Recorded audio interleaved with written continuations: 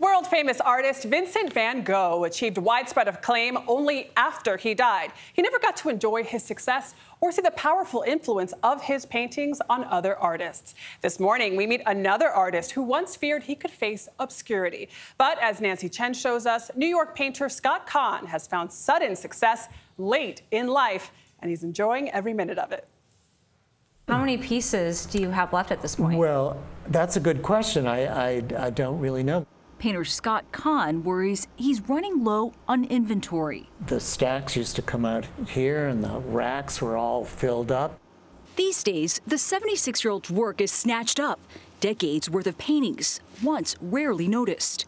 I was convinced I would die in obscurity and poverty and that they would cart me out of there in a pine box. This painting is called The Curtains Parted. Kahn spent his life as the definition of a starving artist, but his dedication always remained firm. It was my path. I had no choice. Before this relatively newfound success, you were close to zero. I'd been down to zero many times, below zero, negative zero. That all changed dramatically a few years ago when he struck up an unlikely friendship with a reclusive artist named Matthew Wong. And I think it was just a spiritual connection, a huge respect for each other and each other's work. Wong was an up-and-coming painter who began finding enormous success, and his success kickstarted Kahn's. He bought a painting of mine, and he put it on his Instagram feed, and that's what triggered this enormous interest in my work. People started streaming through my studio door, collectors, dealers, other artists, and it went on non-stop. 5 years ago, how much was a painting of yours selling for? Well, just a few $1,000s. And how much did your last painting sell for? $1 million. Sadly, Wong never got to see his friend's accomplishments.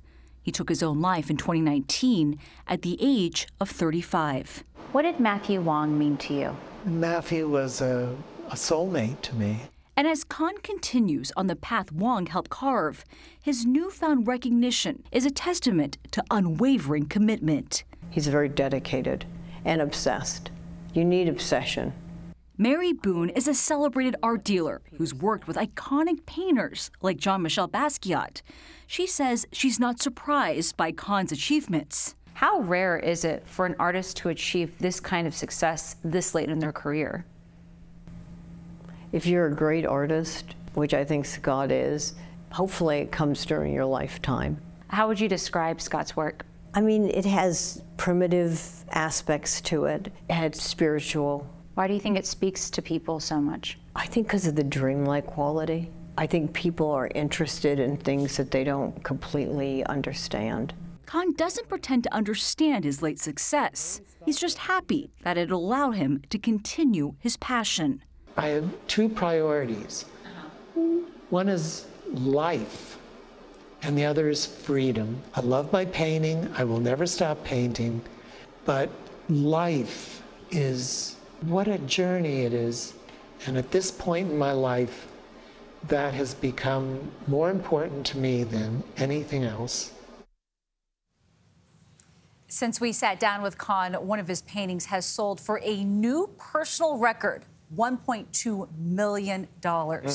Now, despite his recent success, he still lives a frugal life, even now, and says he was always satisfied simply by his work. And you consider the fact that just a few years ago, he was living in his cousin's attic and just making it by day, and now he's selling a painting for $1.2 million. I know there are certain comparisons that are blasphemous in the art world, but there is like a Van Gogh quality to some of his art, like that Starry Night, very dreamy aspect, a little dreary, but also has depth. It's really, really... It's gorgeous. Gorgeous. And so vibrant. But what I love is that this is really the power of social media. Had that other person, his friend, not posted a picture of his art, none of this would have happened. But it almost didn't matter because he says he does it for the love of his art form. And it's beautiful art it is. That's right. Thank you so much, Nancy Chen. We appreciate you. We'll be right back.